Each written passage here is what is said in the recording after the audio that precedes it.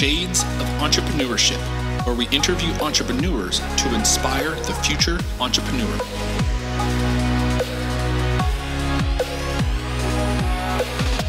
I'll be your host, Mr. Gabriel Flores. So grab a drink, sit back, relax, and enjoy the show.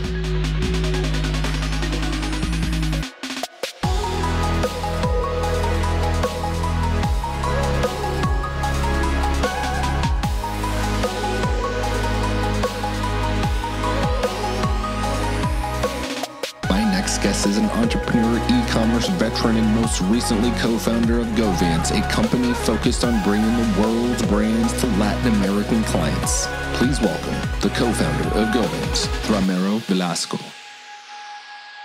Hello, everyone, and welcome to the Shades of Entrepreneurship. This is your host, Mr. Gabriel Flores. Today, I'm here with Ramiro. What's going on, boss? You're actually calling in from a different location other than the United States. Where are you calling in from right now? I am in Mexico right now, Guadalajara. Gabriel, thank you so much for having me. I'm in Guadalajara, Jalisco. It's the second biggest city in Mexico, and it's just a beautiful place to be. If y'all are ever down here, I'll have a great time. Yes, and so Ramiro, I'm really excited about this conversation because he is actually helping the Latino Americans, the Latin American countries specifically, with their e-commerce. So before we get into all of that, Ramiro, go ahead and introduce yourself. Tell us what you do. Tell us your company name. Totally. So I'm Ramiro from GoAvance. I don't know. I've been in the e-commerce space for longer than I care to admit. It kind of is, to me, it's a weird thing to dedicate your life to, but you know what? Ultimately, it's really fun. So been in the e-commerce space for about 8 years. Worked at an agency for a long time, helping people sell a lot. And then it kind of felt weird. Like, why am I not selling a lot? Like I'm helping everyone else. So we eventually decided, hey, let's look at Mexico and let's see what the market looks like. Cause I'm here and I'm look, there's a lot of trends that we'll get into later, but, we realized that there's just a huge e-commerce market space in Mexico, and we started going after it. And now I am selling, which is nice. It's funny how you learn to get really good at something by working on it for other people, and you go like, all right, now it's time to do it for myself. And I think this is an experience that is very universal for everyone. But yeah, engineer by school, not by trade, marketing by trade, and yeah, just feels good to be doing something that I like. It's a weird combination of problem solving and also creative thinking, right? I think we can all relate to. Everyone in the e-commerce spaces, and everyone in the entrepreneurial space finds sort of like that balance for themselves. So yeah, a little bit about me. I do a little bit of everything. I like it. One of the things that you've seemed to have a very unique experience because you're an engineer, but then you said you're marketing by trade, but you're also a co-founder, right? And then you actually mentioned before we got on the show, you actually went to school in the UK before coming back to Mexico. Tell us a little bit about that experience. Funny. So the UK will always have a special place in my heart. I haven't been back in about 4 or 5 years. But I built a family there. I built my friend group and people that you live with for years and so on. But it was definitely a shocking experience. Even when I go back, it's a little bit of a shocking experience because I come back to Mexico, and it's almost like taking a step back technology-wise. So 2012, we were already ordering our toilet paper on Amazon. And then I get back to Mexico in 2017, and it's like, do we trust that it will get to your house? And I was like, oh, we're behind, right? And this happens with everything. I went back to the UK about 4 or 5 years ago, and they looked at me like I was a monster because I had cash. I was like, oh, I owe you some money. Obviously, I'm international transfers. I'm withdrawing money, right? And I'm like, here you go. And they go, ew, this is all contactless now. And I was like, oh, I'm behind. And now we're catching up. Now we're starting with the contactless in Mexico. But it really has led to sort of the way I say it is it expanded my panorama, or expanded the vision that I sort of had for business and entrepreneurship, just being in different places, being exposed to all kinds of different ideas. I lived in Indonesia for 2 years, and I noticed creative solutions to traffic. You know what they do? They just do motorcycle taxis. You get a motorcycle, they come to you, you sit in the back, they give you a helmet, and you zip through traffic. I come to Mexico, I'm completely stuck in traffic, and I'm like, why is no one giving us a motorcycle to sit on the back of? So being exposed to different cultures and different sort of parts of the world will always sort of expand that view you have. And the UK was just instrumental to me getting anything done, I would say, to where my life is currently.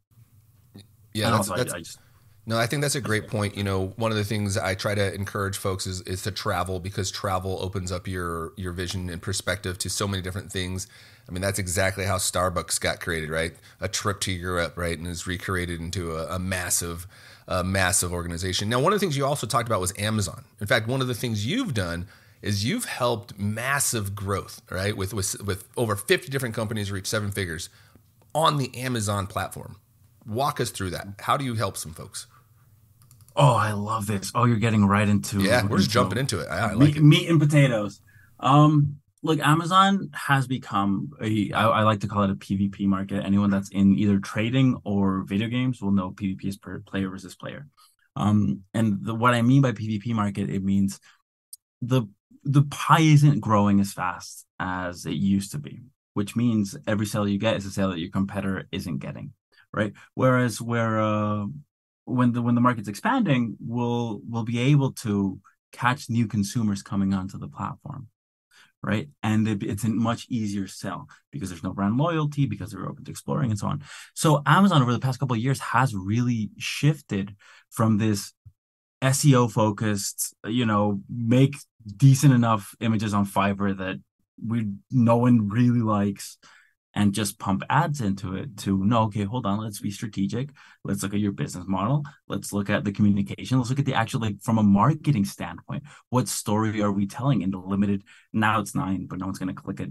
So in the limited 5-6 images that we're actually going to get across to the consumer, how are we making our text actually readable? Because all of us have bought something on Amazon without reading the bullet points. Because are you joking? You gave me a 500-word essay to read, and this is an impulse purchase that was $7 that I just needed. I'm not going to do this research, So really taking this approach of treating it like a legitimate business outlet, a legitimate, let's call it like another retail outlet, right? Rather than, oh, this is just where we kind of put our stuff up and let it sell, is just, I think, where a lot of sellers are faltering. Where it's no longer, oh, well, I found something on Alibaba. Look, and that will work. That will work for a lot of people. You find the right niche, good for you. You did your research beforehand, whatever, good.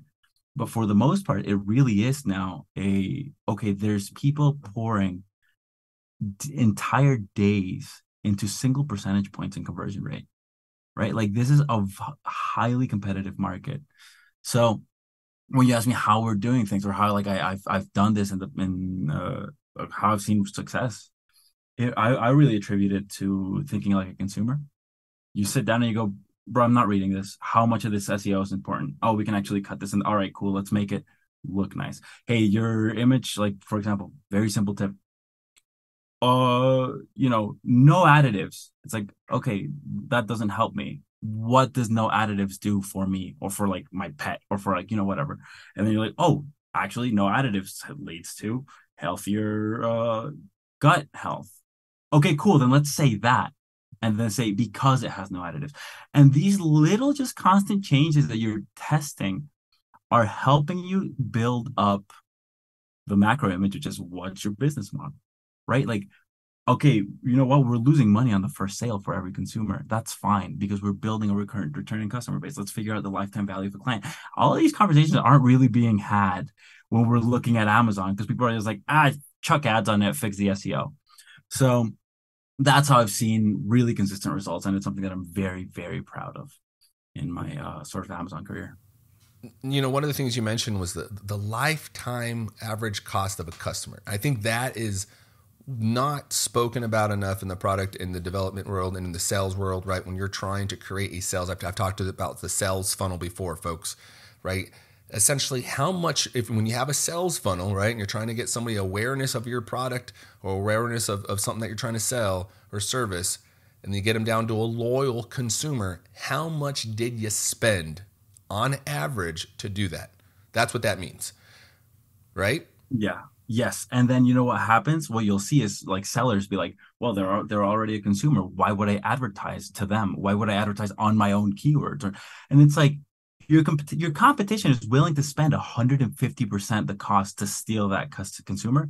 You should be able to spend 8, right? Like, come on. Like, we fought so hard over this consumer. Let's just keep them in the loop. Let's give them a discount. Let's like reach out via email campaigns. Let's just make sure that we're not losing people because we want to make a couple extra percentage points in profit. Like, what are we doing? You know? And these are a lot of things that sellers refuse to look at. And it makes sense. I think a lot of a lot of Amazon business is bootstrapped.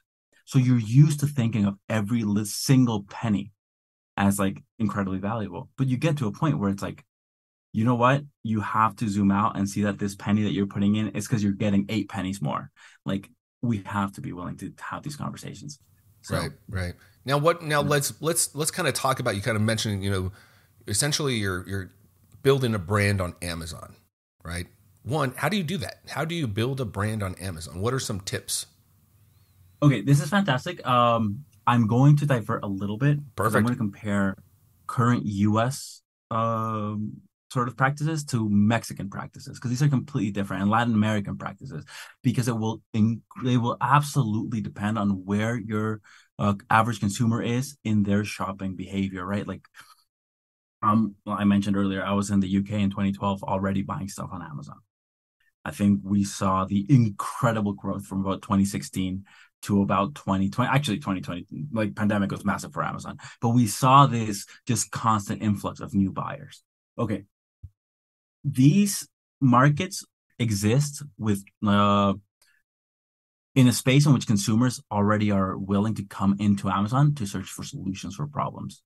Like, I have my neighbor's dog poops on my lawn. I'll go to Amazon and go like, dog poop remover, and then see what I can find. In Mexico and Latin America, we're not there yet. Because what I'm going to do is I'm going to Google it, and then I'm going to go try to find it in retail. Interesting. Okay. Nice. Right? It's like, what can I do for my neighbor's dog poop? And we like, you look it up, and they're like, oh, there's this product. All right, I'm going to try to find it online. Or I'm going to try to go look at it in retail. You're not going to Amazon for solutions. So these are very different markets. In the US, look, you gotta make sure that you're sure the branding, the design has to be very strong, because it's sort of the mentality of retail. If you pick up my product, I'm already halfway there. Like, if you're walking, then I'm sure you've heard of Liquid Death water company. Oh, yeah. That they just said, hey man, if you pick up my can, I'm already winning. That's a really strong sort of initial approach. But then also treat consumers like, just shout at them. This is why this product helps you. And it's what I was saying earlier. Like, I sell, I don't know, dog treats. Let's use the same example. This dog treat is a single ingredient. How does that help my dog? I'm not entirely sure. Well, I've actually dedicated 6 images to show you why this is better than, healthier teeth, shinier fur, like all these things. And you go, oh, those are the things I want. That is a solution that I'm being sold, right? When you combine that with really great design, and then you make sure that the SEO, instead of stuffing it, you go, all right, what are the top keywords that are probably going to help me? Cool. I'm going to chuck them in and then make it readable, because I'm already going to spend on ads. I'm already going to get the people in here. I need to have them convert, especially the Amazon algorithm has evolved to be like, listen, you convert, I'll get the people to you, right? So when you start sort of playing around with this, you start building a really strong brand that you can actually transition. I've worked with people that have used the Amazon success to leverage retail deals, to leverage Shark Tank deals, to leverage, because they can go in and go, hey, look at what we're doing on Amazon. We're already halfway there. Whereas in Mexico, it's completely different. In Mexico and Latin America, it is, all right, we have to do all of this, but also we need to be indexing on Google. We also need to be reaching out to social media influencers. We need to be communicating that it's not only, hey, you want this product, but you want this product and you can get it online.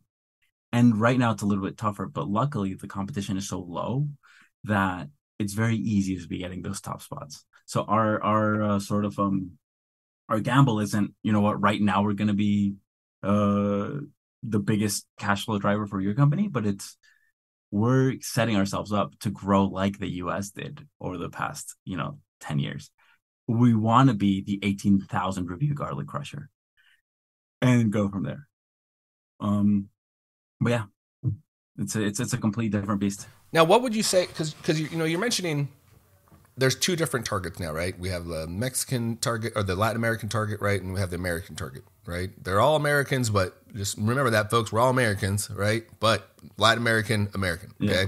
Now, with that said, what are some of the challenges that you see, kind of for a foreign brand either building into the United States or vice versa? Ooh, okay. I have a question for that. Would you, because there's two approaches. There is consumer behavior and what makes that difficult, or there's a literal logistical bureaucratic challenges. Um, do you want me to go one, both, Let's go with either? the consumer right first. Actually, Okay. let's go with the bureaucratic because I want to say let's just rip the Band-Aid off because at the end of the day, this is the folks. This can probably be more valuable right now Yeah, to listen to that. So let's do that part. totally. So here's what's gonna happen for most brands trying to sell in Mexico. Um, I keep saying Mexico rather than Latin America because Mexico is right now our biggest focus. And Latin America is a little bit just it's gonna be a little tougher. And I don't think any American sellers should be shooting straight for Brazil, right? Like there's a little bit more cost involved. Um, Here's what most brands are gonna experience. Hey, the remote fulfillment program on Amazon is available. And they'll test it out and they go, Mexico doesn't sell. It sold like 4 units. Whatever. What you're not seeing is the thousands of consumers coming into the platform and going, oh, it's delivered in a week. I don't want that. Oh, I have to pay 150 pesos delivery plus taxes. Like, I'm not interested. This isn't the price you gave me. And the other thing for people that are actually taking this into account and dropping their prices and being competitive, then they go into Seller Central and then they'll see the fees that Amazon's taking for remote fulfillment, and you go, oh, that's also not worth it for us. Um, so that will be generally like 90% of the time the first step into Mexico. You see that and you go, okay, let's try to send to FBA. Why? Like it makes sense. We can get a pallet ready, freight forwarder, get it into Mexico City. What happens then is Amazon goes, absolutely. Here's your ship. Let's create the shipment. Can you just real quick give me your tax ID? And that's where a lot of sellers go, oh, I don't have one. Um, and then that's where a lot of the project falls through. And I would like to preface this by saying for 99% of sellers, getting a tax ID is probably not worth it. Again, we're not at the point where the volume is there to where the headache, the $30,000 you're going to have to put into building a local business entity, finding the accountant to comply, finding the legal representative, all this, like getting documents apostilled and sending them over, like it's realistically not worth it, which is why like we're doing what we're doing, which we can talk about later. But so a lot of projects just sort of die there where it's like, you know what? We looked at Mexico and this conversations that we're constantly having. We looked at Mexico, wasn't really worth it. Of course it's not, because the barriers to entry are huge and you don't even know how your product will perform, right? I talked to someone that went through everything and didn't get an accountant. So he never filed taxes. Oh End of the year no! comes around. Yes, Oh, yes. End of the year comes oh around. no! He gets hit with a tax bill. He goes, I didn't even make this much money. What can I do? And I was like, you go back in time. You do things right. So it's just there's too many steps in the way, I think, for your average seller to even be considering it, which is a shame because again, our business started because I'm in Mexico and I'm like, there's so many brands that I can't get exactly because of this, you know? Um, so those are some of the logistical challenges you'll run into. Like, look, just an example. We set up a business entity and it took us 2 months to get an appointment at the IRS. It's SAT in Mexico. 2 months because they wouldn't give us a date. They're like, we're fully booked. We had to pay someone to constantly refresh the page until it was available slot, and then put us in. And I was like, hey, the meeting's in 12 hours. It's like, oh my god, I was just like got everything together and ran. You know, like I got an 11 a.m. 11 p.m. text going, hey, your meeting's tomorrow at 11 a.m. And I was, oh, you just put all the documents together and ran in, right? So it's not realistic to expect sellers to want to, like it's a great opportunity. It's honestly like Mexico's going to in for the next 10 years is going to be incredible. But it's not realistic to expect people to go through that. And then you come in and then we haven't talked branding yet, but you come in and your branding's not working. Your consumers aren't there. The traffic isn't showing. CPC is 80% cheaper. That's amazing, but you're not converting. And it's just so frustrating because the value is there. And it's literally just, it's like having a USB-C and then just having like only USB, like traditional, like, to plug in, and you're like, oh, I need a dongle. Like, and I think that kind of analogy is a great example of how you build a brand too, right? It's like you just essentially, you basically were able to create an analogy that everybody relates to about a problem that everybody has, but that's completely different from the actual situation that we're talking about, but it's pretty synonymous as far as like the issue, right? Everybody knows that, that damn dongle. Another great example, because you kind of mentioned brand and kind of building that, is that AT&T commercial. I absolutely love that new AT&T commercial when they're on the airplane and they're talking about all of the things individuals go through on getting an airplane, and like, oh yeah, you have to spend extra money for this, and then you have to, the extra cost for food, extra cost for water, and AT&T is like, we don't do that here. And it's like everybody has that same feeling. Again, two completely separate industries, right? But basically creating a story about a pain point that they're solving for you. Now, yes. One of the things, Ramiro, you also mentioned was what things that you guys currently do in Mexico. So we'll get back onto the brand piece here shortly, but things that you currently do in Mexico, right, to really kind of grow, because you were seeing so many of these issues with the Amazon fulfillment and all these other things. So what is it that you guys do? Oh, okay. We basically looked at this and said the barriers to entry are way too high. Ultimately, barriers to entry are good for businesses in general. It's fundamentally anti-competitive behavior, sure, but it also is opportunity, like spaces where I can solve this and help people. And this is sort of our mentality, is like, what are we solving? How are we helping people? We realized that we can do it all. Once you go through that giant hurdle of setting up, you're kind of just set up. So we figured we can help brands get in by us acting functionally as distributors. Like, distribution is not a new business model. Silk Road existed, This is not a new idea. But we said, look, ultimately, Mexico is an unproven market. Latin America is an unproven market. But you know what it is also? It's 666 million people, like spread across like 20 countries or whatever, 22 countries, I believe. Oh my God, I'm going to sound so ignorant. No, I scratch that. Across some amount of over 20 countries. And it's okay. There's this giant sort of gold mine of value that we can provide, because we're really coming at it from not even for our clients. We're looking at this from the perspective of how are we helping consumers improve the consumer experience, right? So there's this giant gold mine of value that we can be providing if we can just figure out the right keys. So we had to set up a whole logistical infrastructure to be bringing stuff in from the US into Mexico. And then a whole logistics infrastructure to be delivering products, taking into account that we have two marketplaces, so FBA isn't really feasible for us because we have Mercado Libre as well, doing more volume than Amazon. And then it was like, but yeah, okay, great. You did the importing, you did the labeling or the approvals, like, so, because we also handle approvals. Like if it's a restricted product, what do we need to do?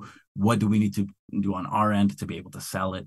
Because a lot of ultimately the onus is on us. Like, if we're selling something that's like harming people, we are the importers, like we are getting in, we're responsible for this.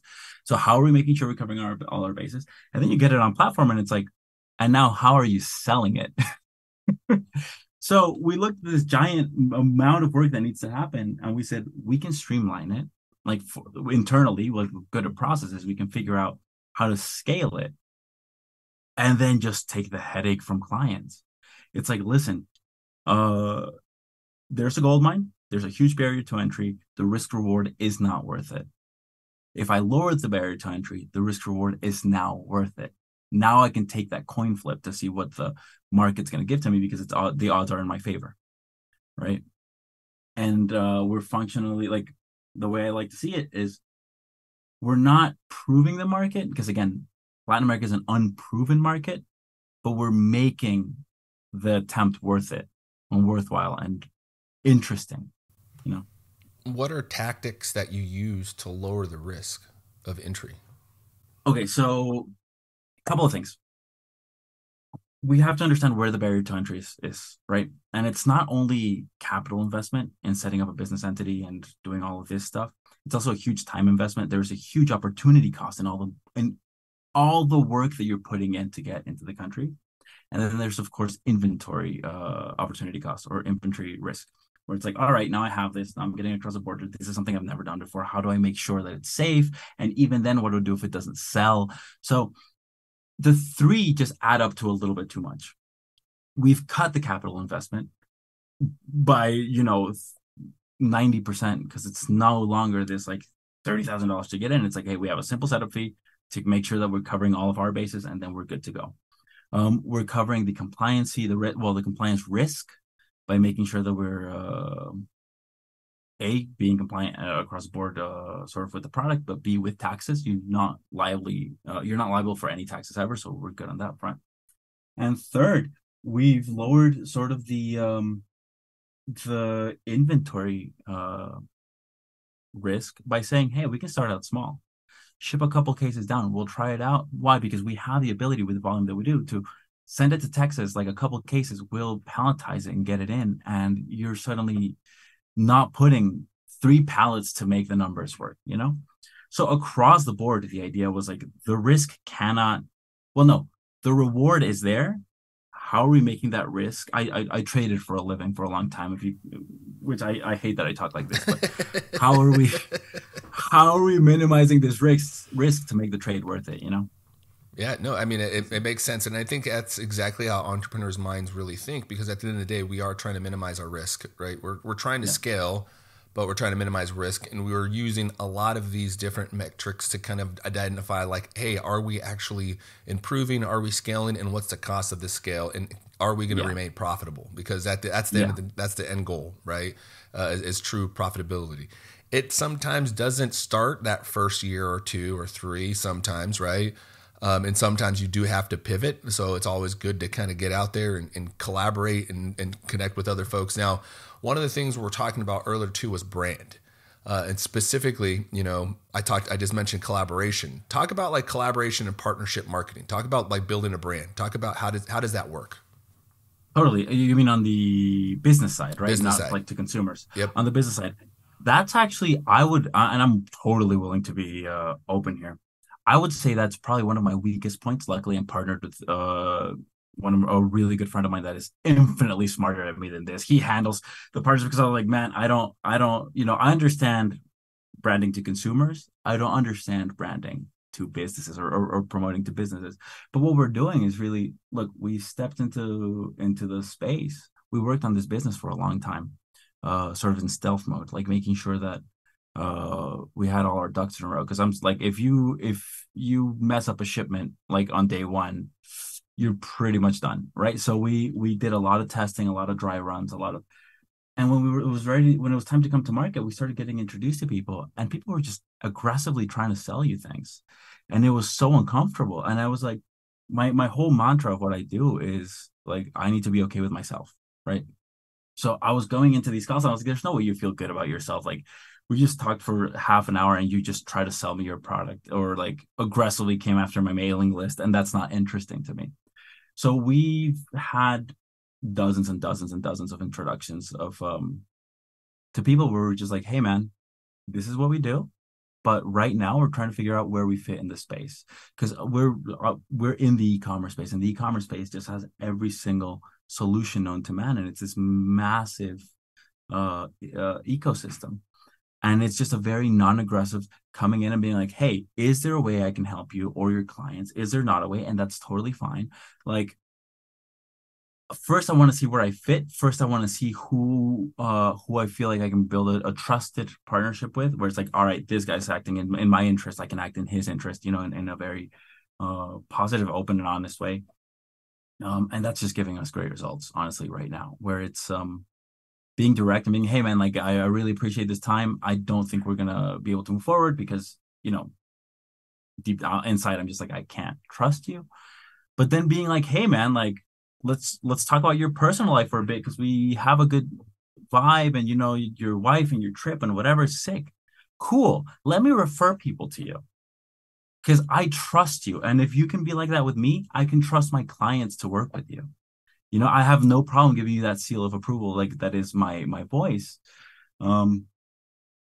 Because we've built up a real partnership, and that's where we're seeing really good results. I think anytime it's like, hey man, we do rev share and we would like to do an email swap. I'm like, all right, talk to my partner.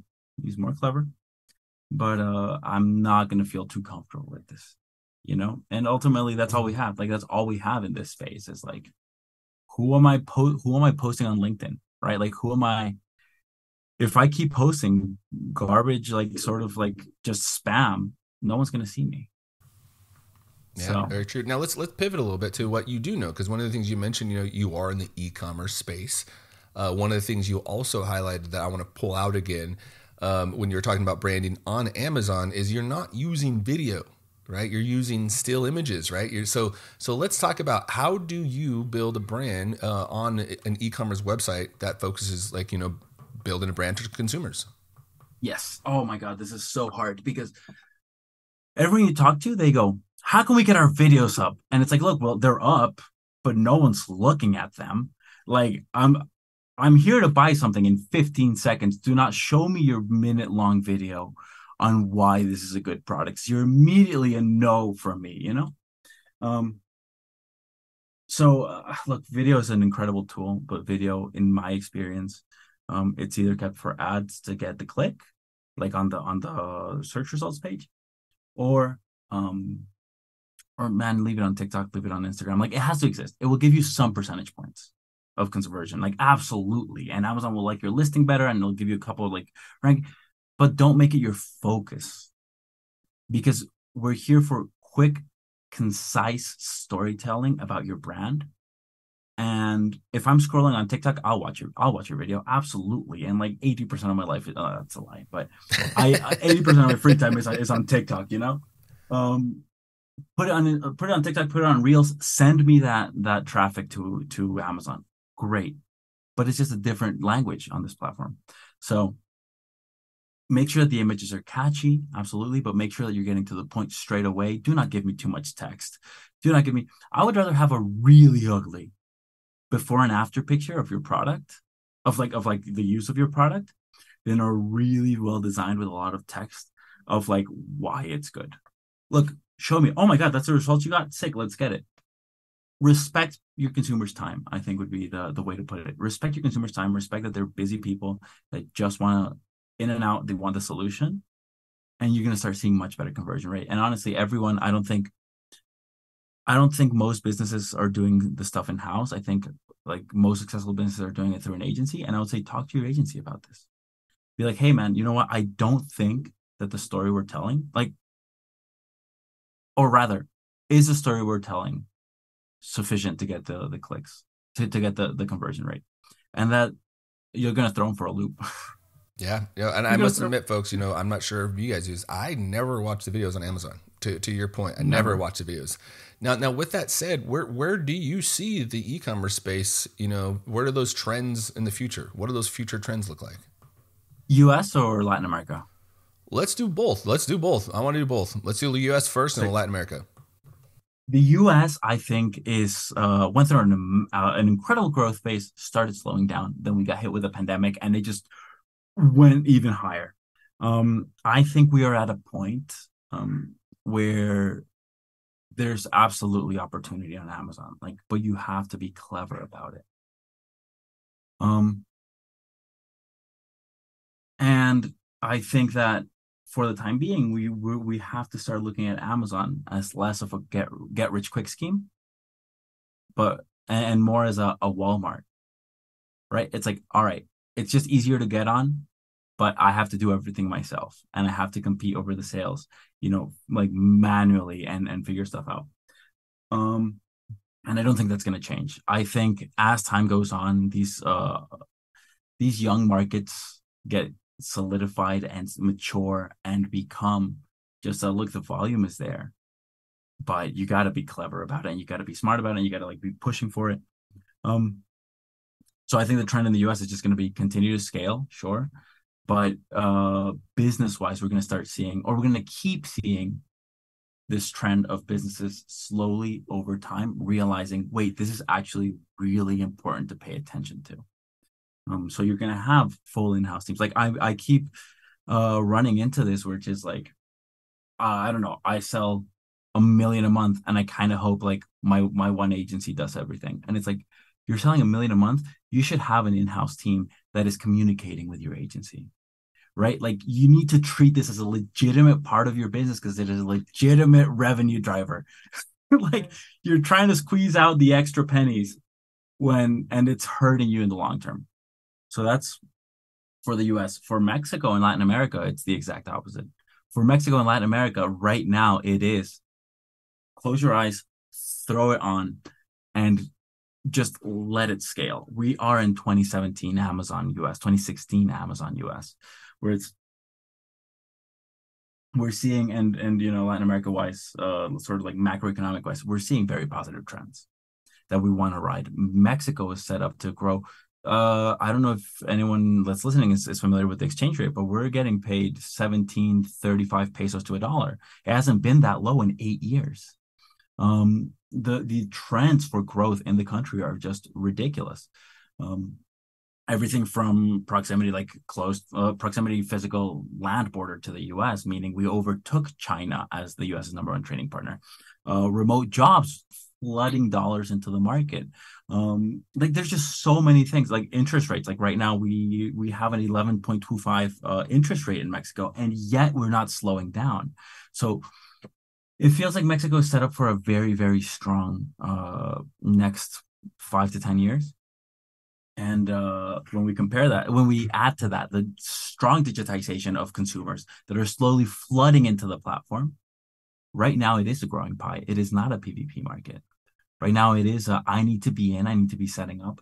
I don't expect what we're seeing on average for our clients, our Mexican sales are 11% of your US sales, which you're like, all right, I'll take a free 11%. Sure. Like, why wouldn't I?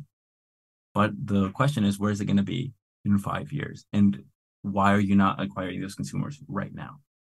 I'm very excited for Mexico. Yeah, no, I was actually down in Mexico City, maybe last year, I think it was. And I got to tell you, man, I love that place. It was awesome. Folks, don't sleep on Mexico and don't listen to what they're saying. What Mexico does send us is they send us people during Katrina. When Katrina hit, they sent their troops.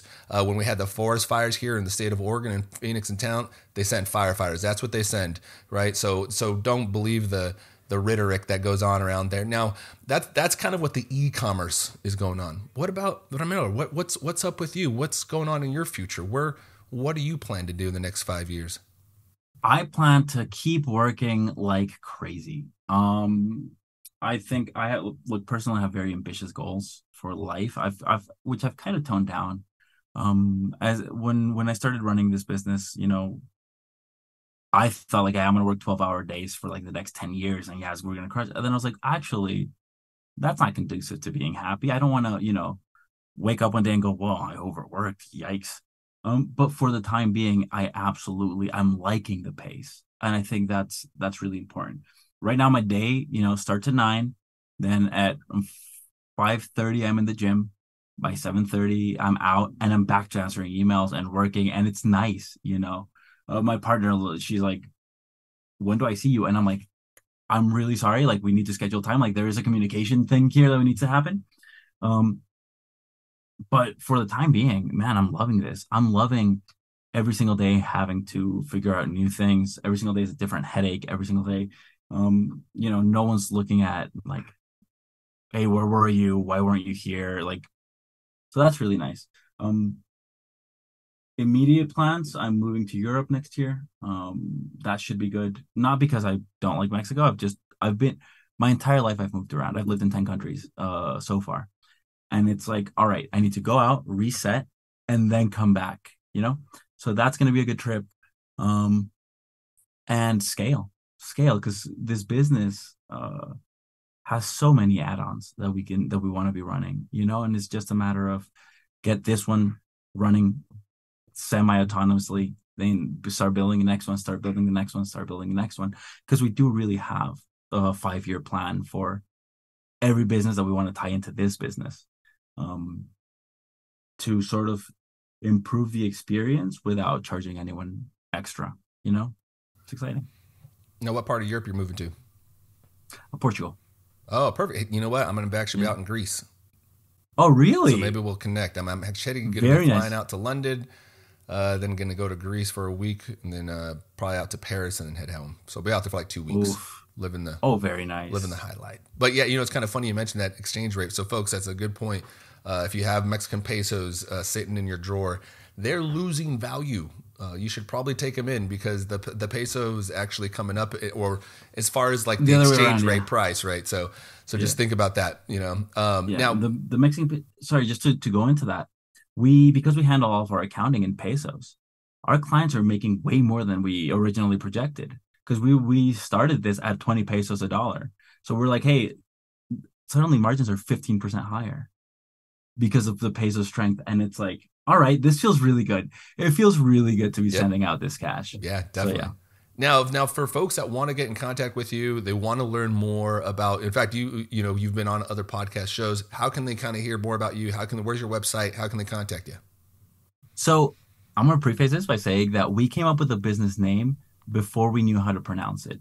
We just thought it looked nice because avance means progress or advancement in Spanish. So we said just avance, but we're like, that's really hard. Avance, like it's not. So we added a go to it, and it's a GoAvance. But it literally was just like, it looked nice, and we did like the branding, and we're like, we're in love with it. So if anyone wants to find me, you can go to GoAvance, which is GoAvance.com, and the contact us form, the schedule a call form, it all goes to me, which is getting a little bit daunting right now. It's just a little, it's too much going on. But no, look, ultimately, after you work in an agency for years and years, you realize you'd rather have no client than angry clients, right? And the reason it's my calendar up there is because we really need to make sure that this makes sense for everyone, right? Like we really need to make sure that that this project is going to be good for you. It's going to be a good fit, and it's going to actually, you're not going to be upset with us. So we're turning away a lot of people because it's like, hey man, like this isn't going to work, and I'd rather not sell you something, you know? So, and that's a call that I have to make myself. That's why I'm still on these. So if you ever want to reach out, email, schedule a call, whatever, through the website, it's me personally. Perfect. In fact, folks, this is a great time to plug the Shades of Entrepreneurship newsletter, because if you forgot all this information will be on the newsletter. We'll go ahead and plug that in. In fact, if you're so generous, Patreon is another location that you can actually go and support the podcast for as little as $5 a month. You can go ahead and just support the podcast. That's how we go ahead and keep this thing moving. That's how we get the branding out there. That's how we get the marketing. And that's how we make sure we go ahead and pay all these little fun little operational costs in the backgrounds. Ramiro, thank you so much for coming on the show. Is there anything else you'd like to say before we head out? No, Gabriel, honestly, just thank you for having me. I had such a good time. I know I tend to talk quickly sometimes. So no, you did great. Yeah. But no, I had a fantastic time. I think you really hit on all the things I like talking about, which is always dangerous. No, it's perfect. Well, Ramiro Velasco, thank you so much again for coming on the show. Really do appreciate it. I'll definitely hit you up later this year. Maybe we'll connect out in Europe. So Folks, again, don't forget to follow me at visit at theshadesofe.com. You can also visit us on Instagram, TikTok, LinkedIn, and Facebook at The Shades of E. And you can also check out Reels on our YouTube channel. So go ahead and look up The Shades of Entrepreneurship on YouTube. And then thank you again, Ramiro, for your time. Everybody else, have a great night. Thank you for tuning in to The Shades of Entrepreneurship. For more information, please follow The Shades of E on Twitter, Instagram, Facebook, or visit theshadesofE.com.